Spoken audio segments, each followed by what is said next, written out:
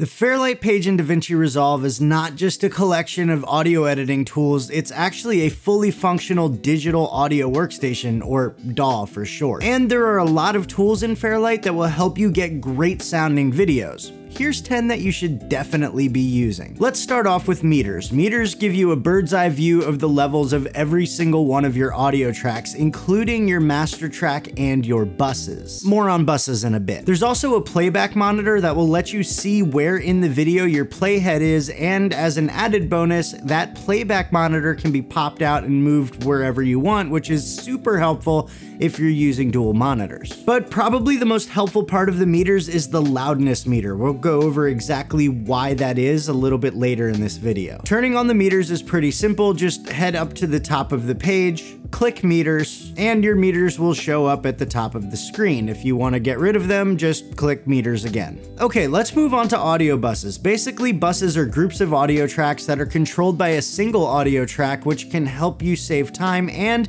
get a more accurate mix. Sound confusing? Don't worry, I'll show you exactly what I mean. To create a bus, go up to Fairlight in the top menu, click on Bus Format, and click on Sub. From there, you can give your bus a name and choose whether you want it to be in mono or stereo. Then click OK, and you're done.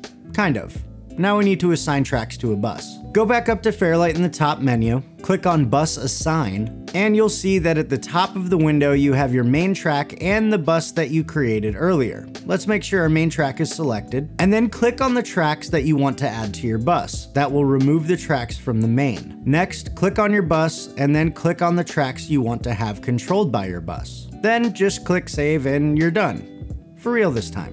Now, whatever you do to the bus track will affect the tracks that you added to it. I typically use buses for dialogue tracks, and I tend to have 2 dialogue tracks per person in a video. So adding both of those tracks to a bus will allow me to edit both those tracks at the same time, which is a huge time saver and will help you make sure that you don't do anything to one dialogue track without doing it to the other. Trust me, I've done that.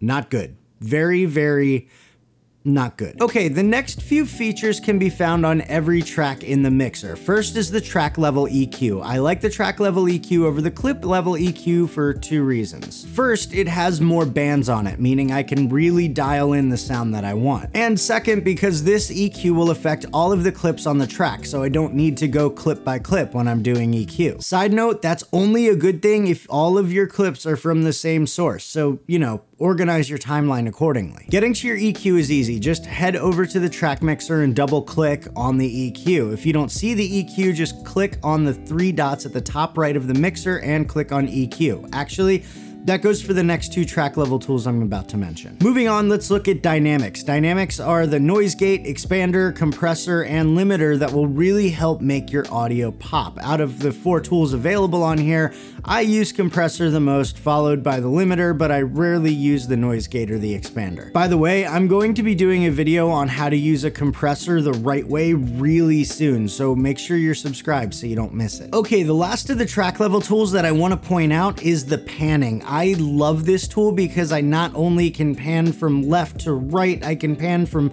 front to back as well, which really helps if I'm mixing for surround sound. I was actually thinking of going a little more in depth on this tool in another video. Do me a favor and leave a comment down below. Is that something you might want to see? Moving on, we've got the Fairlight Sound Library, which can be found by clicking on Sound Library in the top left of the screen. The Sound Library is cool for a couple of reasons. First, you can actually download a whole bunch of Foley from Blackmagic Design for free, and it will automatically install it for you in the library. Then all you have to do is search for the sound you want, preview it, and put it in your video. The second reason is because you can actually add your own sound effects to the library. So let's say you downloaded, I don't know, the Singularity sound effects pack from Filmcrux. Link in the description. It's awesome. I just did a review on it.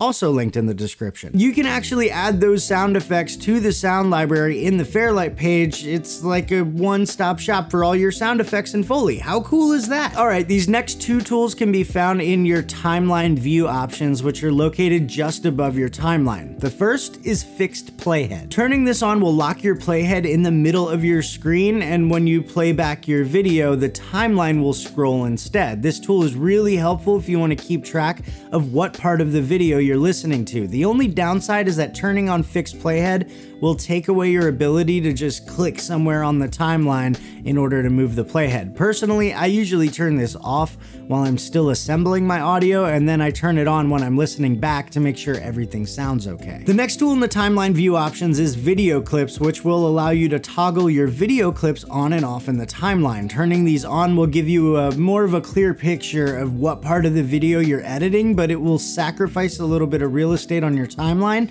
and it might make it look a bit cluttered. Okay, this next tool is technically located in your project settings, but it has to do with audio, so I'm counting it. Let's talk about target loudness level. Fun fact, loudness isn't measured in decibels, it's measured in LUFS, or loudness unit full scale, and every platform has a different standard for how loud your video should be. For example, YouTube wants your video to be no louder than -14 LUFS. If you upload a video that's louder than that, YouTube will actually normalize your audio so that it's not too loud. That's why sometimes your audio sounds funny after you upload it. To avoid that, just go into your project settings, and then down in the Fairlight menu, change your target loudness level to -14 LUFS. Then over in the Fairlight page, you can use your loudness meter, remember that from earlier, to monitor your loudness and make sure that your video is loud enough, but not too loud for YouTube. I'll be doing a much more detailed video about normalizing for YouTube in Davinci Resolve in a later video. Again, make sure you're subscribed so you don't miss it. Okay, the last tool I want to show you is the Fairlight presets library. Yes, you can in fact create and save audio presets in Davinci Resolve, and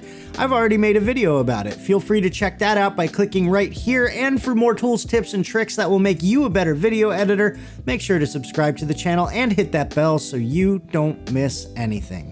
Thanks for watching, and I'll see you in the next one.